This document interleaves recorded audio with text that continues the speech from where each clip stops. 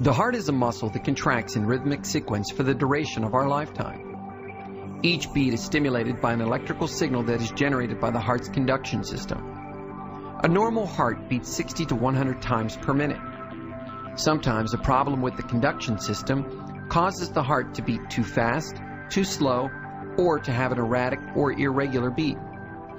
A test, called an electrocardiogram or ECG, can measure and record the heart's electrical activity. In a normal heartbeat, the heart's signal follows a specific pathway through the heart. The signal begins in the sinoatrial node, or SA node, located in the right atrium. The SA node triggers the atria to contract, pushing blood into the ventricles. The electrical signal then travels through the atrioventricular node, or AV node, and into the ventricles. This signal now causes the ventricles to contract, pumping blood to the lungs and body.